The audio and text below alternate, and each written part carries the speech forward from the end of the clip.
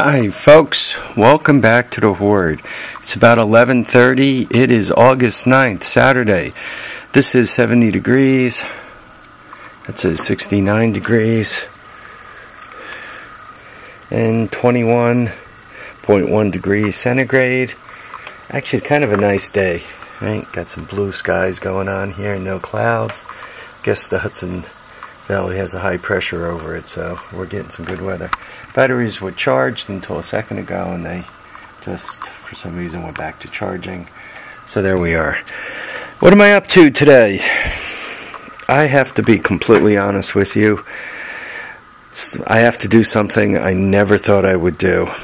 If one thinks this garage is kind of a mess, just quickly let me pan over it. It's really nothing. This is an amateur mess compared to what I have going on downstairs. This is a baby mess. This is a mess that only took me, I don't know, when did I build this place? 4 years ago or so? So this is only 4 years worth of mess, right? You want to see a real mess? Let me bring you to the lower garage.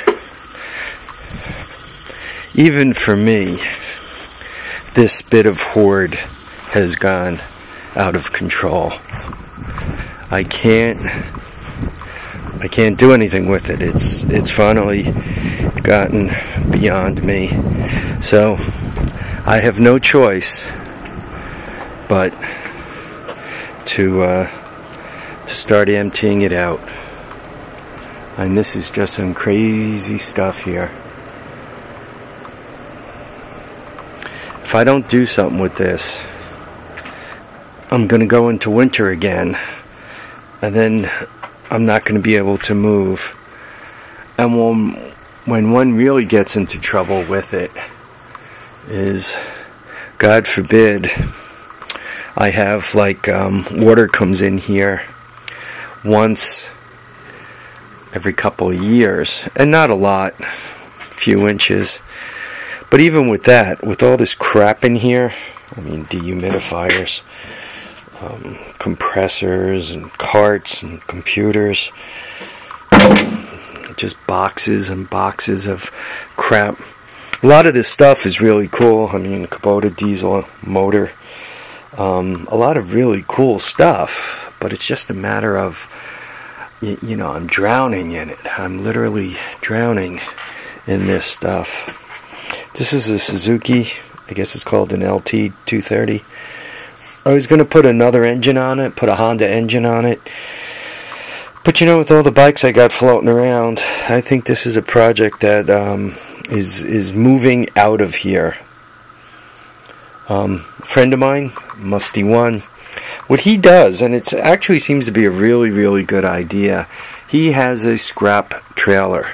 So what he'll do is he moves stuff out to the trailer, and after a while, as sitting on the trailer, he'll need the trailer for something else, or he'll just be sick of looking at the crap on the trailer, and while it's on the trailer, he'll take parts off of it, and, you know, generator hoard, look at this. He'll take parts off of it and use it for whatever. But then gradually, what's sitting on the trailer after a while, I'm assuming he's not covering it or anything, just becomes rusty crap. And once it gets to that point, you say, you know what? I need the trailer.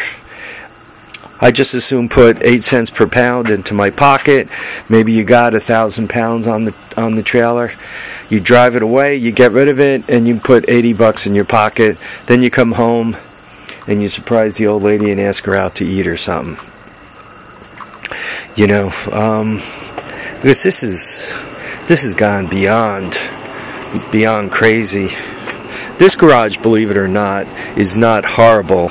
There's actually the backhoe loader in it. You can see the generators. And behind the backhoe loader, on that shelf, believe it or not, is a bunch of quads and three-wheelers and so forth of the like.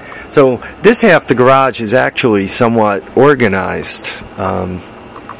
I know you probably don't believe it, but it actually is, you know. But like kerosene containers, some of those containers are old enough now that if I put kerosene in them, they're brittle and it's just going to fall through the bottom and spill all over the place.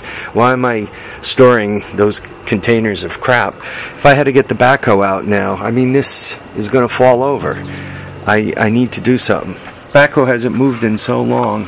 I don't know if I can get enough light. Look at the back tire, right? Next thing I know, I'm going to end up cutting the tube, and then I'm not going to be able to use the backhoe. So finally, it's happened, guys.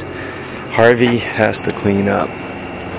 I'm making this video because as I'm trying to tackle this mess, I'm not even sure it could be tackled by a human being, not even by a grand hoarder like myself. So if you guys see an obituary in Hudson Valley for some hoarder that was crushed by his hoard, you might want to track the address down and get there for the garage sale, because there's a lot of really cool stuff here.